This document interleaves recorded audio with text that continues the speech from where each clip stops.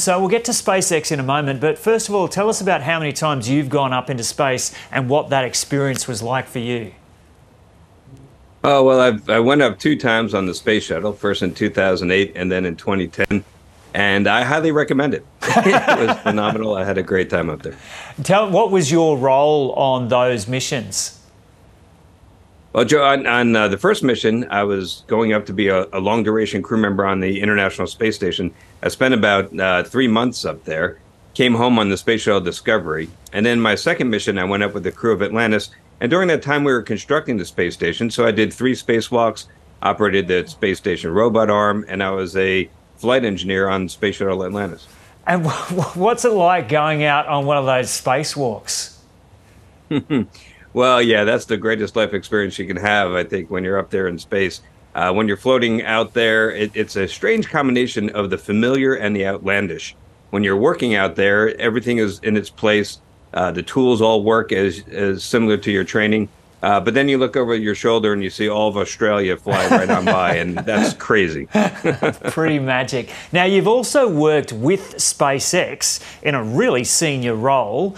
Give us an insight as to how SpaceX works and how significant is this Starship project? Yes, I spent 7 years there and in working to get ready to fly people on our Falcon 9 rocket and our Crew Dragon. And I can tell you that what was very different about being at SpaceX compared to being at NASA or some of the traditional aerospace companies was the decision speed and the pace at which we moved. We moved very, very quickly. And the idea was that, hey, let's make a decision today and go try something. And if it doesn't work, we'll try something else. And that was hard to do at NASA because we didn't have the agility that SpaceX enjoys. So if SpaceX realizes that something's wrong, they can very rapidly fix it and move on. That was not something that's at NASA with a lot of large contractors, complex contracts. That was not something that we could do. And were you comfortable moving so quickly after having worked at NASA? Did it feel a little weird? And were there some situations where SpaceX was moving too quickly? Now, honestly, it felt very liberating, Yeah. After moving very slowly. The thing that SpaceX does very well is they create an environment during the development of a new vehicle like Starship where the consequences of failure are very low. For example, today, nobody got hurt, even though that rocket did blow up spectacularly. We did lose that rocket, but you know what? We have more rockets waiting in the hangar, ready to go for, within months, we can be flying them again. So really, the consequences of this failure are minor, but the benefit is major because of everything that they learned. It's the same process that SpaceX followed when we tried to figure out how to land our Falcon 9 rocket on the ship at sea or back on land and be able to reuse it. We had nothing to lose because we were throwing them away anyway. So we took very large risks when the consequences of failure were low, so that we could figure out all the things that can go wrong, fix them, so that when the consequences of failure are high, like when my friends are sitting on top of that rocket, the risk was very low. Yeah, we could see people cheering there even as the rocket exploded, I think. So you would still describe this as a success? Yeah, absolutely. There are some problematic things, of course. The most problematic, in my opinion, is the damage done at the launch site. I think that's going to be one of the hardest things to recover from. The other problems we had were failures of individual engines, and then a failure of the two vehicles to separate the upper stage and the lower stage. And I believe SpaceX will very quickly figure out what caused those problems. And I think they'll be able to fix those things without too much trouble. Yeah, so you mentioned the damage done at the launch site. Is that just damage that naturally occurs with every launch, or was there something that went wrong at the actual at the moment of launch? Well, so to put this into context, this rocket is about twice as big as the biggest rocket we've ever flown. Yeah. So the biggest rocket that we ever successfully launched was the SLS rocket, which is about 1 million pounds at launch of thrust, greater than the Saturn V, which is the previous record holder. And this rocket is about twice that. So when you have that much energy coming out, you can do all the modeling in the world, but until you actually light those engines, it's hard to know exactly how much debris that's going to kick up, right, and how much force and energy is going to release onto the structures around it. So we found out, and it's a lot. Right, okay. And so you mentioned the two other things, two other issues mid-flight, or it got to about 4 minutes. Just take us through the specifics of what went wrong. Well, there are 33 engines in that first stage, which is a lot. And I think 3 of them failed to light right off the pad. So right in the beginning, we were only launching with 30 of the 33. And then additional ones were lost. And you could see in the video that some of them came apart pretty dramatically along the way up. So at the end, we were short about, I think, about 6 engines at the point when the first stage was complete. I noticed that the altitude it reached was lower than what we had expected. So I think that, it's possible that the reason that they didn't separate successfully was that they were going through much thicker air than anticipated.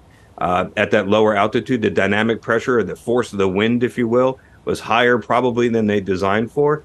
That might have something to do with it, or it might be mechanical failure. I don't have immediate access to the data anymore. I kind of missed that. But all my friends back at SpaceX do, and I'm sure they probably already know what really went wrong. Yeah, it sounds like you still have a pretty good insight into it all. And so was it purposefully brought down, or was it the fact that the kind of rockets exploded?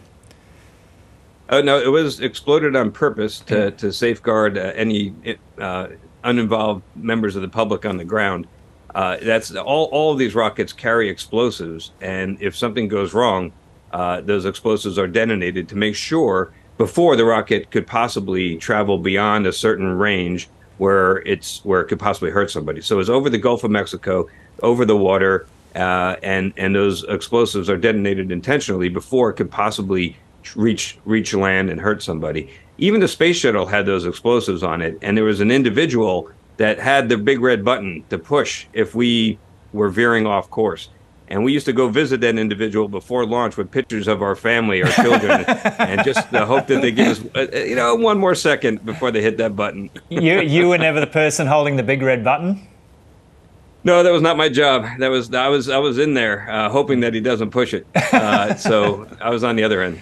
So remind us, Garrett, what the ultimate aim of the Starship project is, and when you think the next launch could be, taking into account what happened today.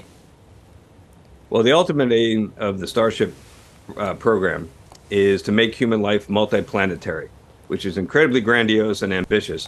But there are 3 things about this vehicle that are revolutionary and make it possible that it could actually achieve that goal. The first is the scale. This is a monster rocket, and it could carry potentially up to about 100 people. Wow. I think it'll be a little bit less than that, but theoretically up to 100 people. Keep in mind that the largest number of people we've ever launched on a single rocket, which was in the space shuttle, was 8. So going from 8 to 100, that's an idea of the scale. The other thing about it is it's designed to be 100% reusable, so that we're going to get the booster back, and we're also going to get that Starship on top, the silver part and the black part that you see on the screen, and be able to fill it up with gas and use them again, which would revolutionize the economics of spaceflight. When I was flying on the space shuttle, it cost about $50,000 per pound to get something to space. It might be able to drop that price down to about $100 per pound. So all kinds of things that would be cost prohibitive might be possible now in space.